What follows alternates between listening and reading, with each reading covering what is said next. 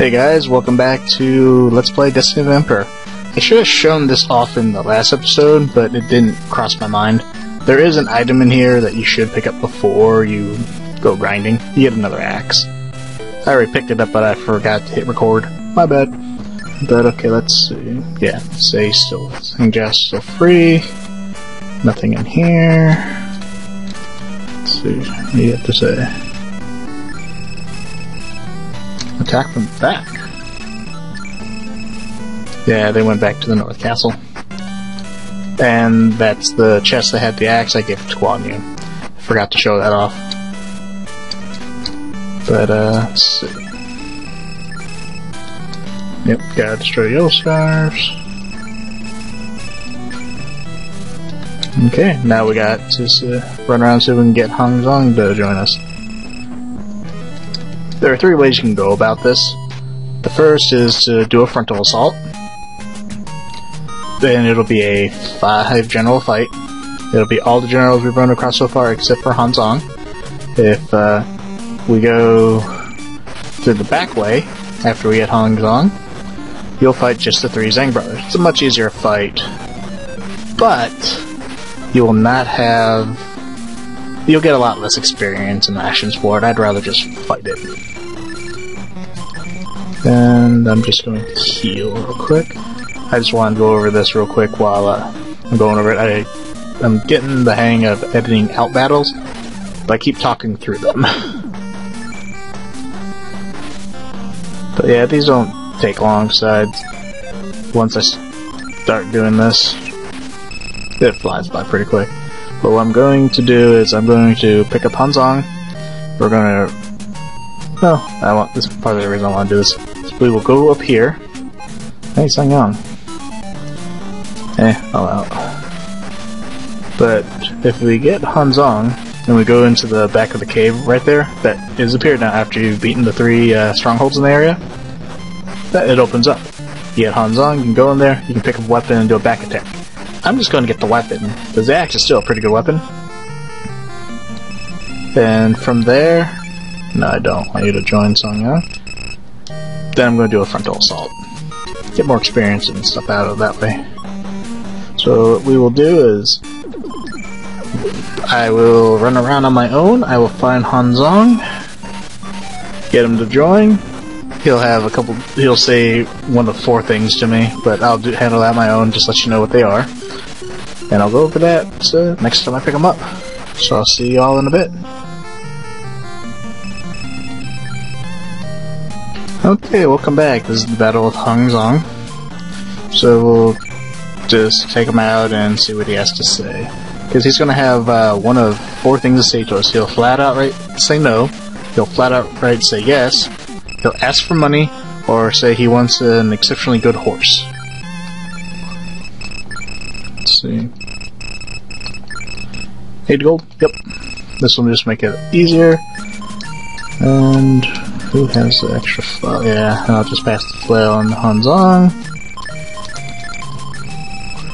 Gonna be using him just for a little bit. I don't have any long-term plans for him. I'm just using him so I can get down in here. So like, oh, how do we get across from here? And let's see about the force. This shouldn't take too long. I have 2 people with axes. This should get me like 8 experience.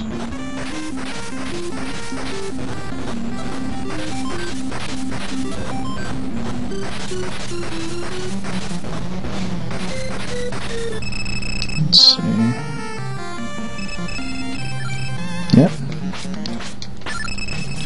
Look at that once or die. How dare you threaten me? What you're supposed to do is have Zhang at the front,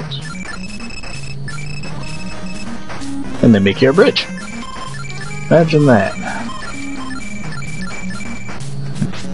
Yeah, sometimes random counters go quite a bit.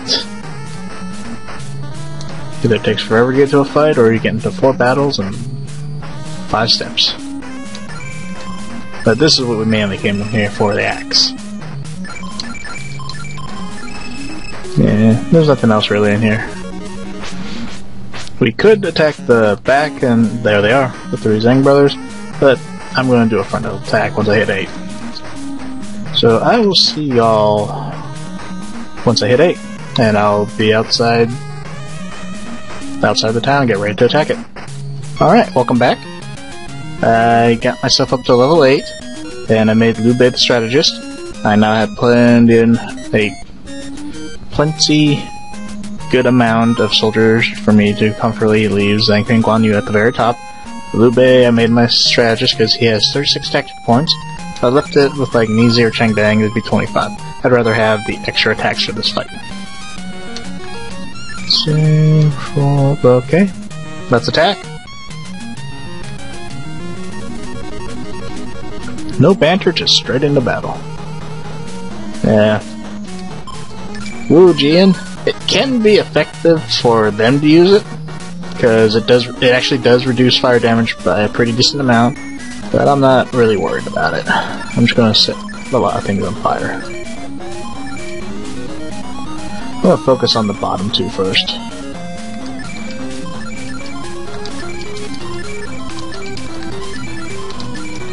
They're not really a whole lot of a threat, but if I can drop them very quickly, it'd be nice. 102.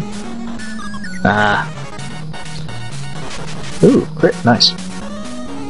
But still, using Yiho is much stronger. Yiho's the reason why I wanted to get to level 8. It is very strong and worth getting to, in my opinion. I really shouldn't have to do a whole lot more grinding after this, but...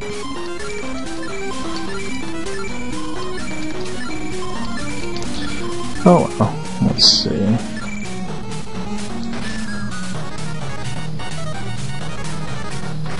Yeah, there's not really a whole lot to it now with Yiho. It can go... it would have been much harder if I didn't have it, but I think it's well worth it.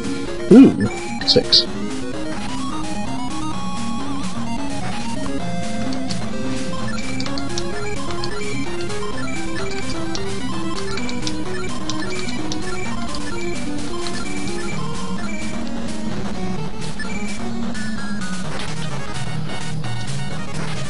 Yeah, there's not really a whole lot. I might do a healing in a little bit, just so I can go all out. Just have it go, but I want to drop them a bit. Yeah, even with that fire protection they have, we're still dropping them pretty quick.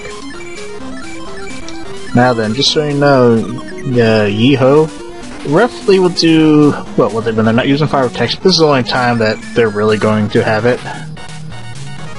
But we'll be doing... it does generally around... figure around 75 to 150. And now... I'm gonna chill all out until someone drops under 100. Then heal. That means I'm not worried about. Poor Changdang. Okay, now I'm going to heal. One of the things in this game is there is agility stat in this game, even though it's not shown. Mizi is generally the fastest in this area. I'm glad I healed. That would have hurt. Dropped him into critical. Nice crit. Yeah, one more round of doing just a quick heal and we should be good. Then just finish it with all out.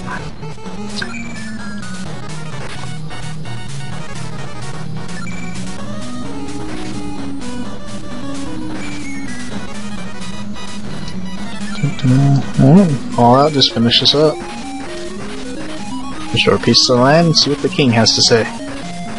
He said he'd make Liu Bei the heir.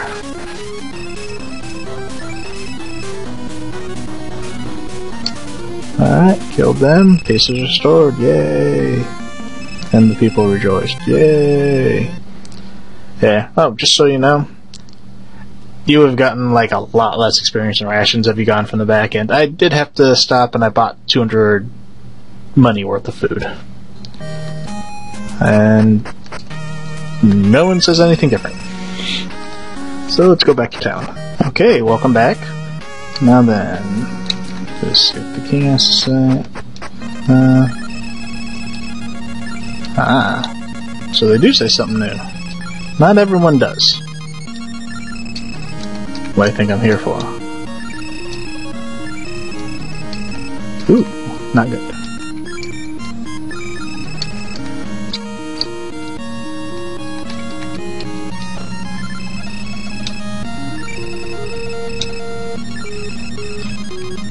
But I don't want to be king. No. No. As H.C. Bailey would say, this is a but thou must situation from Dragon Quest. You have to say yes here. And if you tried talking to him with anyone else in the lead, he'd still be like, Liu Bei.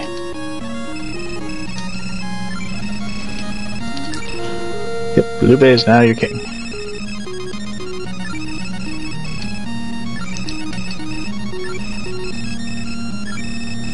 Oh, so you're no longer a warrior king. Dongzhou. Cao Cao.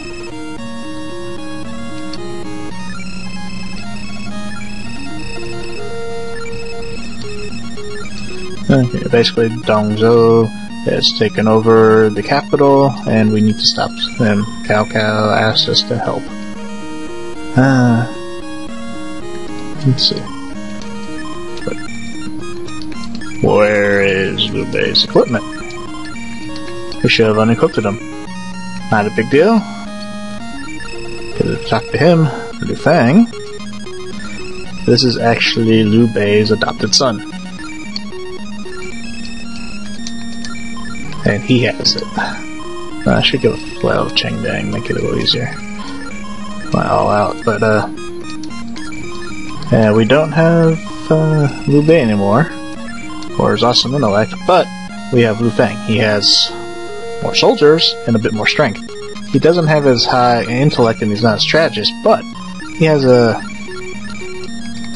he's pretty good. And he can still use spells effectively. Not as high as I'd like, but we'll still do that. Let me save it real quick.